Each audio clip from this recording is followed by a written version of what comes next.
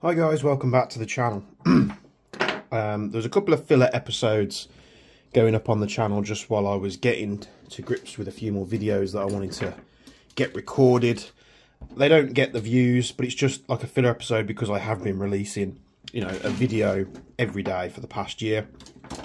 And I want to try and get a full year of doing that, which leads me into June, which might not be doable, but we'll see how we can do. But I wanted to address a couple of the concerns that people have around my content and the MDR-X. Here is my MDR-X.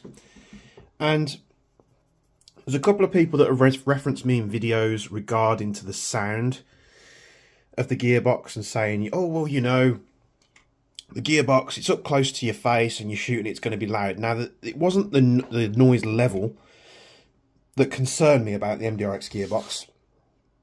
It was to do with the mesh of the gears, and it wasn't the sound volume, it was the sound itself that was the issue.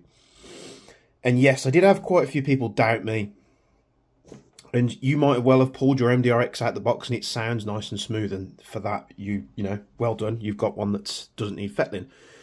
But I went on to record a series of videos where I proved that what I know, one, I know what I'm talking about, and two, that the problem was actually there and it was warranted for me to talk about. The only real crucial, apart from the gearbox sound, the only real crucial criticism that I had about this rifle was just the material that they used on some of the pieces. But, you know, I didn't exactly say it broke the rifle for me. I just said it would be nice if there was a bit better quality. You know, you could buy like cheap mounts like this from China for like $20. I don't see why this can't be machined in. It wouldn't bother me if that part was machined in China, but that's not the point of the video. You'll see I'll have dressed up a few things. And one of the other things that people like to say about my video that get it wrong was about the barrel wobble. Now, this gun has no barrel wobble.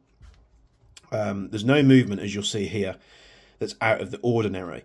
The wobble was from the handguard, and I did say in the video once I had it on camera that taking it off, resetting the handguard in place and torquing down the screws did fix it. And as you'll see, that isn't the barrel that's moving, it's the handguard.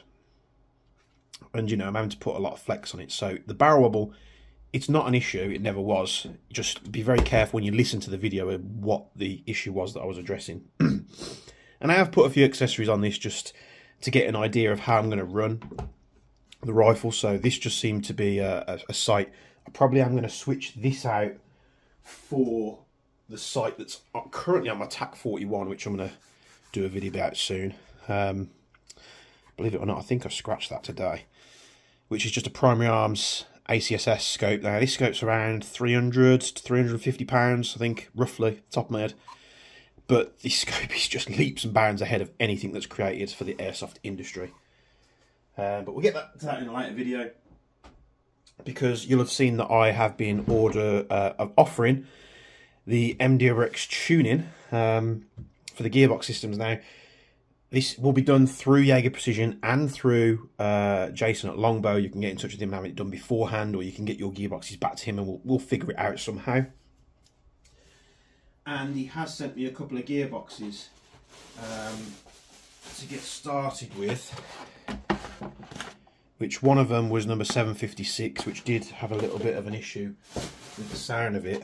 But I'm just using this one as an example. This is gearbox from serial number 10. Now this is a very low serialized number, especially when mine's 2204. And this gearbox, actually, he's got his 100% cylinder on there. I'm going to be working on this as well. This gearbox doesn't actually sound all that bad. It's a little bit off, but nowhere near what mine was. So I will address it anyway. I will correct it because we want the gears to be nice and meshing. Which leads on to the next point, where somebody in a video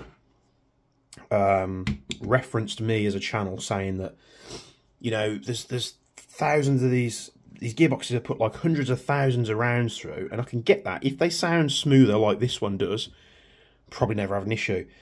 I am telling you now from my experience, and it is extensive, that if I'd have ran that gearbox in its state, I would have been fitting a new gear set within 5,000 rounds. There was wear on the gear anyway, and I'd probably shot like 1 or 2 magazines worth. So you can imagine how much that wear is going to amplify over a longer period of time. It needed fixing. It's been fixed. Now the gun is going to run smoothly. And I have no doubts that Silverback have ran gearboxes and put hundreds of thousands of rounds through. I'm just more interested to see when these feeding O-rings wear out on the pistons, which they always did on the Sistemers. Again, you copy a system, you copy its problems. We'll see. And I think I've already seen a few things in the Facebook groups of people it not loading. So what I would say to you is stock up on those red O-rings in the front of the piston, because that's going to be a high wear part. It's just something you're going to have to get used to. It's going to be an occupational hazard with this rifle and the setup. And yeah, you're probably going to find you're replacing that at a constant rate. It's just the way the system works, which comes from a system at PTW. And I would like to thank Jason at Longbow, because he has sorted me out. When I had my MDR-X, it was meant to come with 2 springs. It didn't.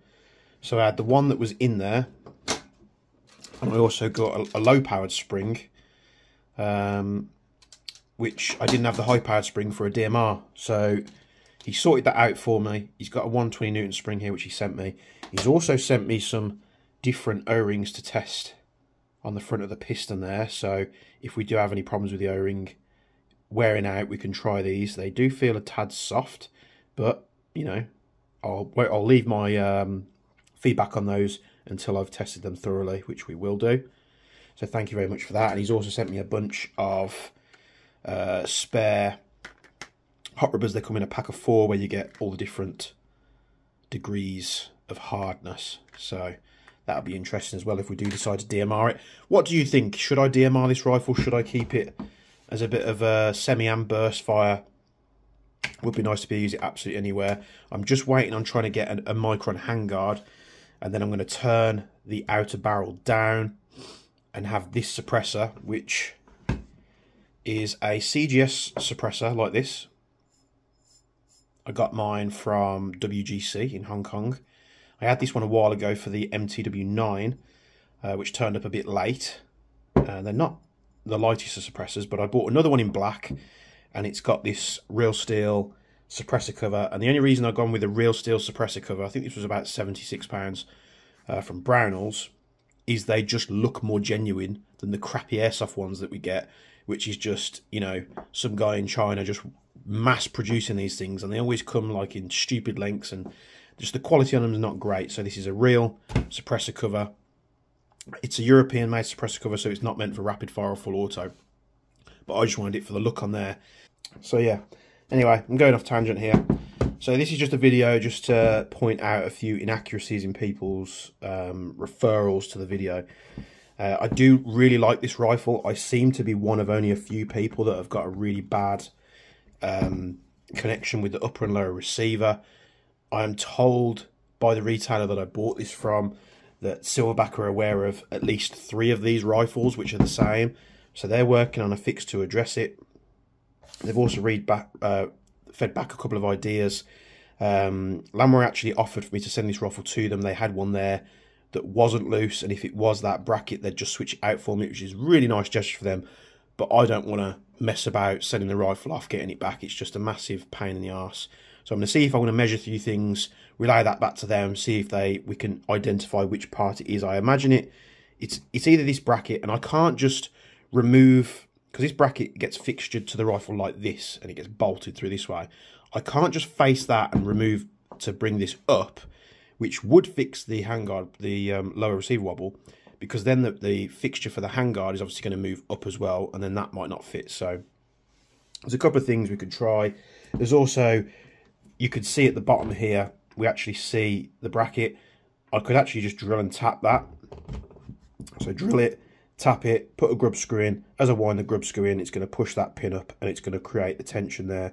But it still does, even if I apply pressure, it still is a bit wobbly. So we'll see what Silverback come back with, and I am giving them time. I am giving them time to fix the issue. So we'll see where that goes.